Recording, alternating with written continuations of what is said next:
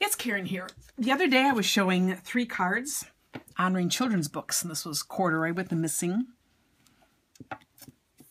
button. But I know I've had some questions about how I did the kind of corduroy look. It's just very soft and worn, his overalls. So a couple things I want to show you here. I just took a piece of scrap paper, cardstock, just all the little leftovers. Scrunch it up really good. You can also spritz it with a little water, which makes it a little easier to bend. If I were doing a bunch of them, I would be doing that, but this will be good enough for now. And once I have this all kind of mashed up, when I open it up, I have torn the fibers.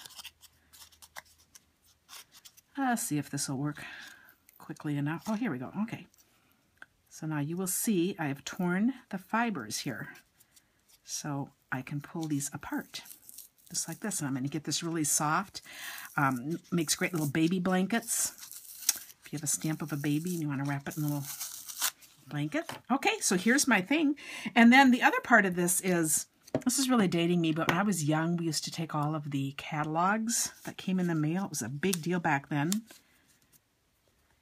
And I would cut out some of the models and then make my own clothes. Kind of a homemade version of paper dolls. That's exactly what I'm doing here. I'm going to just figure out where that goes, make lines where the shorts are going to go, and then even a thing for the middle. And then, of course, I'm going to take a trusty scissors. Oh, good, I do have one here. My table gets a little cluttered on a video day, but I'm going to go through like this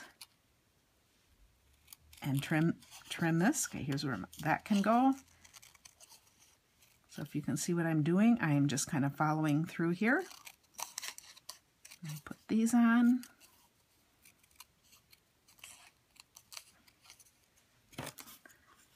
And I'll make a little opening there, and I don't want my little pen mark here. You know, I'd do this a little more carefully if I weren't trying to hurry for the video. So I'm going to put that on. Look how fun that is. And then I can just make any little changes that I want. I could probably want this to come down a little further. And then I want one of these little flaps to just fold on over because he's missing his button. So there, quick idea. So now you can dress your bears in anything you would like to. So thanks for watching. Karen Titus, Stamping on the Back Porch.